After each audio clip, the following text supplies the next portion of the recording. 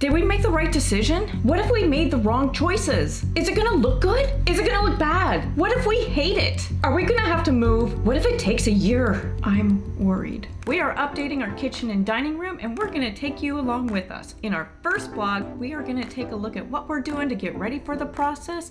We're gonna show you where we're at, and we're gonna give you an idea of where we're going.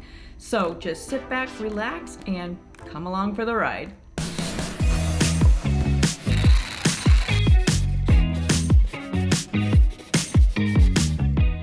Now, we have thought about moving, but repeated visits on Zillow and Redfin just haven't been successful. Either there's not enough inventory, or the houses are out of our price range, or we just haven't seen anything that's been special enough to make us want to move. So we thought instead of moving, we'd update our dated home and turn it into something that's more in line with who we are now. Our home is a renovated 1942 Cape Cod located outside the Washington, D.C. area in Northern Virginia. When we first moved in, everything was beautiful. Our kitchen had black soapstone countertops and cherry cabinets. The ceilings had canned lights, and in the dining room, there was a chandelier with cows and chickens, and I just thought it was so charming. But fast forward now, nearly 20 years later, and things just aren't looking as good as they were before. What I see now is a kitchen that's cluttered. I see floors that have seen wear and tear brought on by 3 cats and 1 dog over the many years we have been here. And I see an outdated design that is no longer serving our purposes. Not to mention all the things that are stuffed inside of cabinets that were placed there back when we moved in long ago. And that charming farmhouse chandelier, it's not so charming anymore. But before demo starts in 5 days, I'm gonna take you through the space and show you where we're coming from and where we're hoping to go. So, cue montage.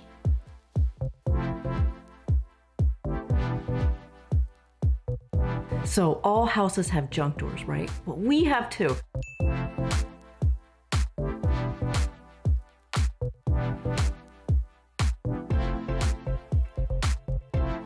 Not gonna lie, I do have some concerns going into our kitchen renovation. I just don't know if I'm gonna like it. I don't know if we're making the right decision. I don't know if we're throwing, like nearly $100,000 out the window. I don't know, and I've got concerns. And I'm thinking these feelings are just pretty normal for anybody going through a renovation. But, I'm gonna really try hard to trust the process, trust our team, and just know that we can't just stay in the status quo. We do have to move forward, and these changes are, in the end, they're gonna be really good for us. So, just trust the process, and everything will be fine.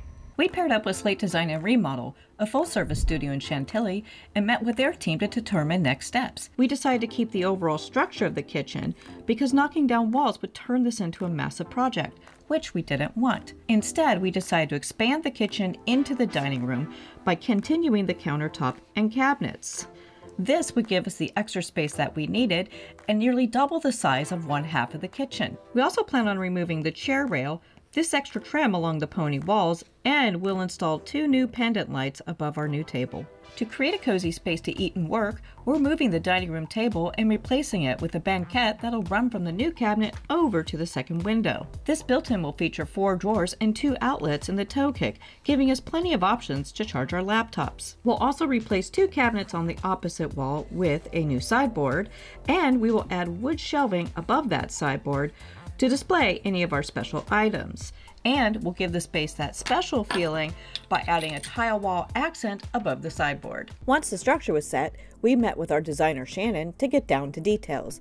We answered questions, sent to our Pinterest board, and set a meeting for a design review, where we were shown a variety of options ranging from cabinet door style and colors to pulls, fixtures, and countertop samples. She also sent us PDFs along the way to help us with the decision-making process and to inform us of where we were in the process. We settled on the Metropolitan cabinets in City Loft and North Star. The cabinets will feature soft closing doors and drawers, under cabinet lighting, and pulls for easy access. We'll replace the black countertops with a lightly veined marble granite, update the overhead lighting in the dining room, and add 2 matte black pendant lights to hang above the banquette table. Finally, we'll refinish the floors throughout the house with a light stain. We then met up at Architeza to look at tile for our backsplash and wall accent. This was so much fun, but we had to remember what we were designing for and not jump off into some crazy style when the rest of the house doesn't match that vibe. We also had to keep the actual space in mind. Our kitchen doesn't have a lot of room for a backsplash, so anything bold would really stand out. In the end, we went with Lunata Bay tile in Sinju in white with a varying texture. This would keep the light and airy feeling we were after. The next item on our list was selecting a table and sideboard.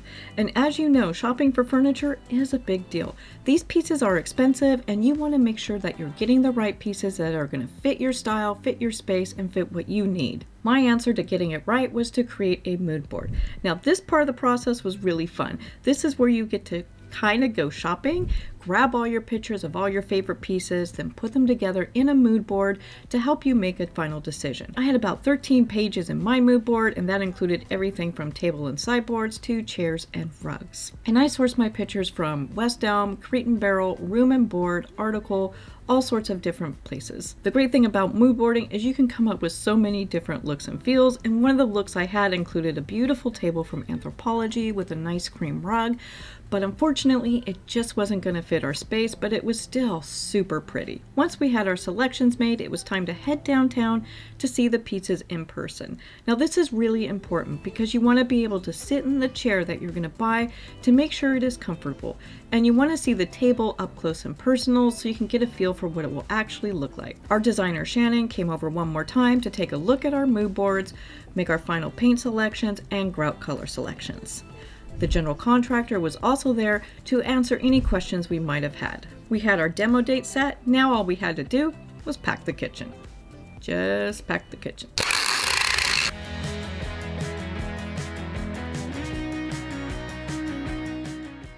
Demo would begin immediately to allow other contractors to come in for rough-ins, such as electric and gas. They were also going to install zip walls between the kitchen and dining room and the rest of the house to keep out dust and to help keep our pets safe. Work would begin at 8 a.m. and end at 6 p.m., roughly given the plan for the day, and we were also asked to keep our driveway clear so they can move in a dumpster.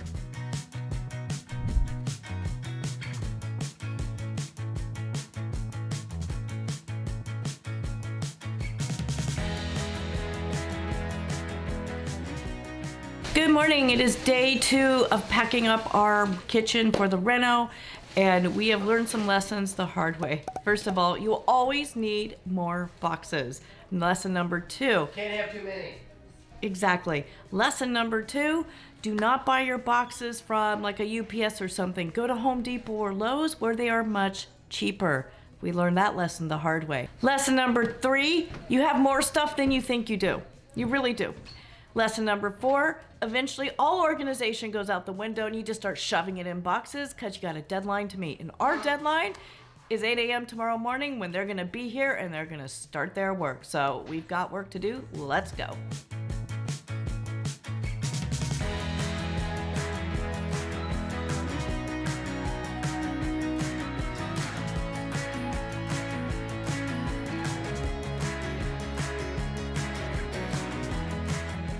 The kitchen and dining room are empty and ready for renovation. Let's just take you through it.